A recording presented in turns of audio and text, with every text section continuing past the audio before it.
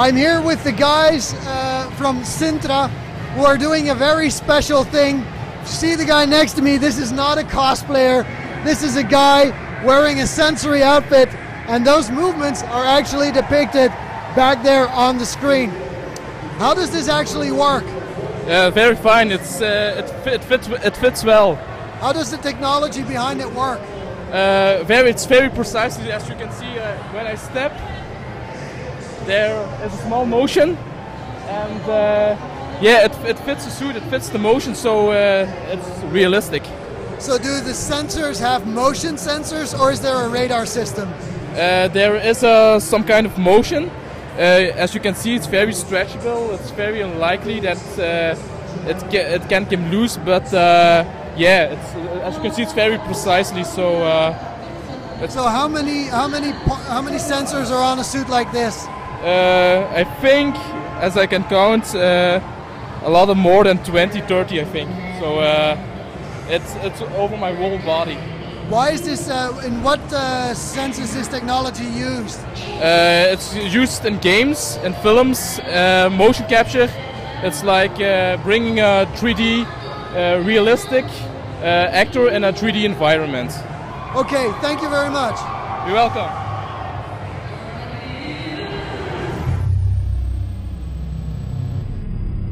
Okay, if you just take a look at what cosplayers have to go through, this guy is covered in what can only be called a blanket with a helmet.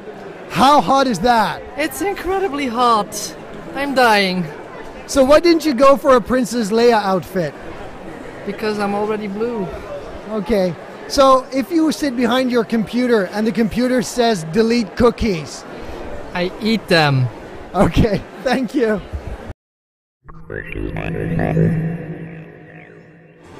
I'm here with Kini from the Ultraviolet stand, and they sell an amazing array of, accessories, but especially these colored lenses. What is so hot about these colored lenses?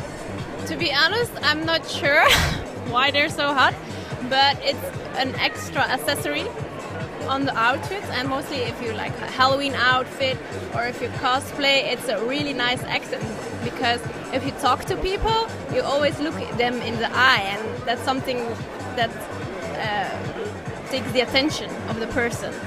Now I want to know, how does it work? Is it just a lens that goes on your eye? Yes, they're soft lenses, just like normal lenses. Eye corrective lenses, but these are more cosmetic, so you just have fluid where you store them in, and it's just the same like normal lenses, except that you cannot wear them every day. So basically the eye consists of the pupil and the iris. Yes. Now the iris is the colored part, the pupil's the black part. Now when there's low light, the pupil gets bigger. Yes.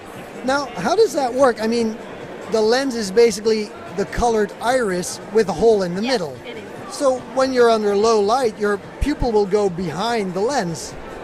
Well, that was something I was wondering too, but it really depends on the eye of the person. I've never had anyone saying that they saw the Tunnel corners, vision? yeah, that they got tunnel vision. But I think that if you really get really big irises, pupils? yes, pupils, that it will depend on the width of your pupil and the pupil on the lens.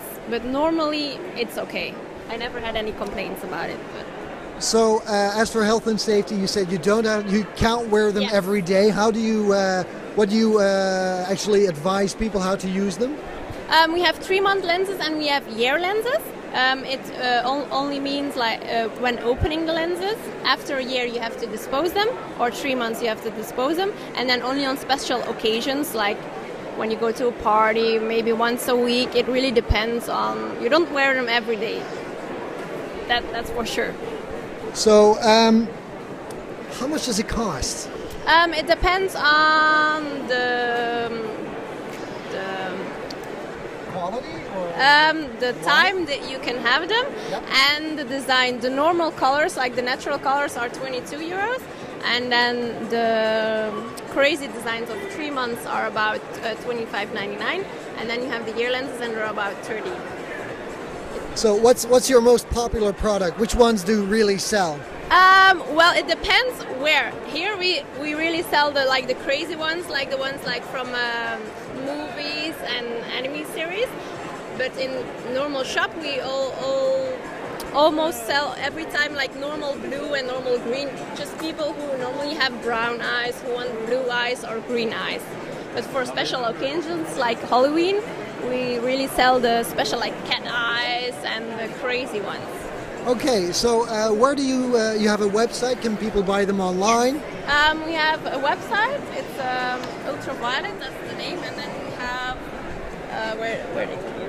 this is from the lenses. So this is Ultraviolet / it's a coupling sticker, dash and .be. But the website at this moment is not up to date. We're working really hard on it, so it should be finished in a couple of weeks. Okay, one more question. Are you wearing lenses right now? No, that's my natural eye because I can't put anything in my eyes myself. So you can just have colored glasses. Yeah, we have colored glasses too. Okay, thank you for talking to us and good luck today. Same to you, thank you very much.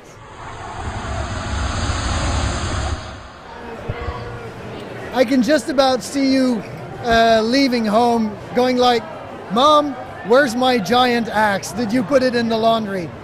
That is pretty impressive armament to drag around. Is it heavy? No, it's not heavy at all.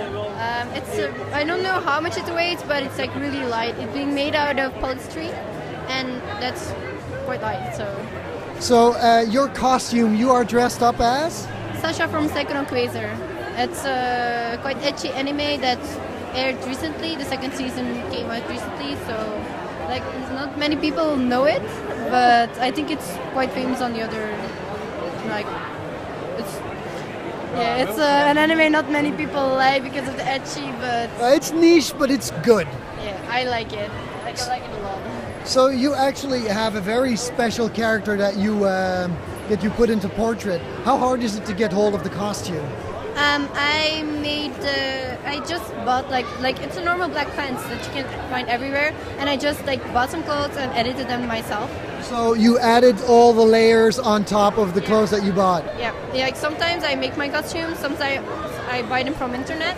Like if it's too difficult, I buy them. Or if like the fabrics are like way too expensive to buy like for real and make something out of it, then I buy it, and otherwise I'll just try to fix something myself.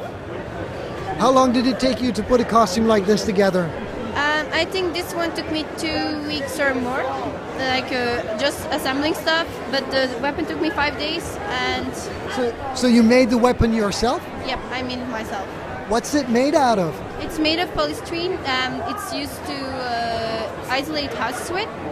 Like I don't know if I say it wrong. Yeah, polystyrene. Yeah. Like fiberglass. Yeah, no, it's like polystyrene, as in like it's like a big green plate that you can use like to keep your house warm with. Yeah. Like you put it in the roof normally. Oh yeah. And then I cut it out with the razor, with the razor blade, and then I covered it with epoxy. It's used to make boats with, and with also fiberglass. It's amazing. Well, I hope you have a great day today. Yeah, I will. Okay, thank you.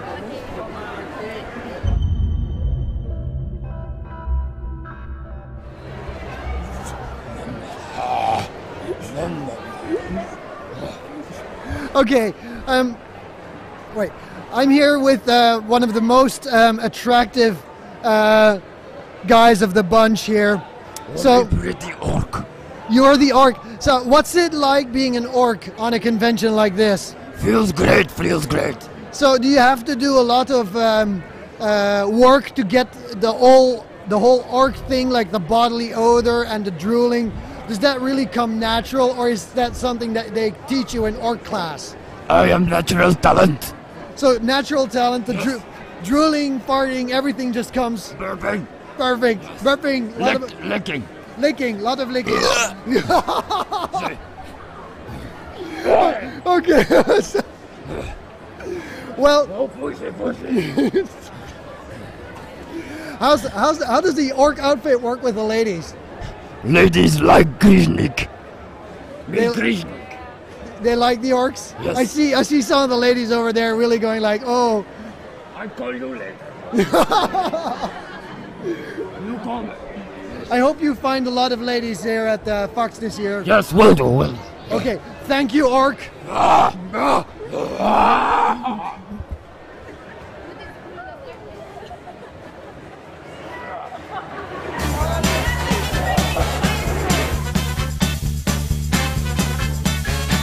So I'm here with Martijn from Tsunacon, and behind me we have an impressive array of very old video games. Now, could you just describe in general what is lined up here behind me? Oh, that's a Sega Mega Drive, Sega.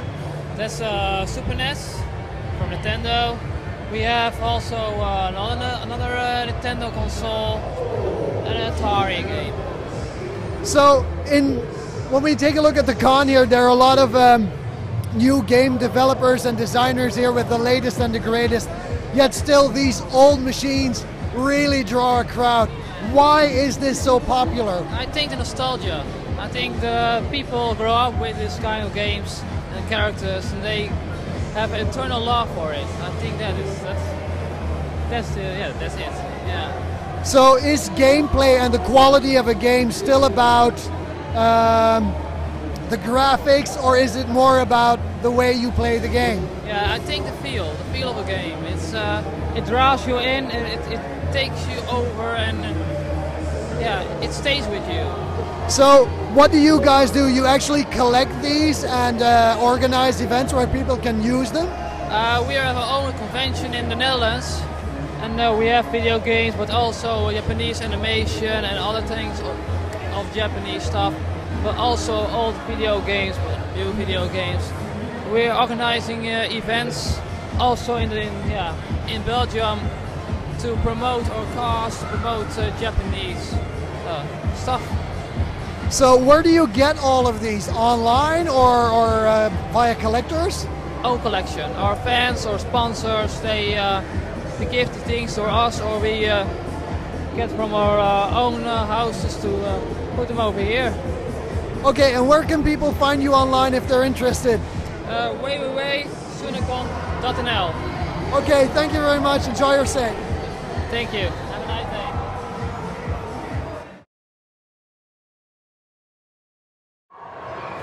Hi, I'm here with Wim at the R2 Builders Club. We interviewed you guys last year.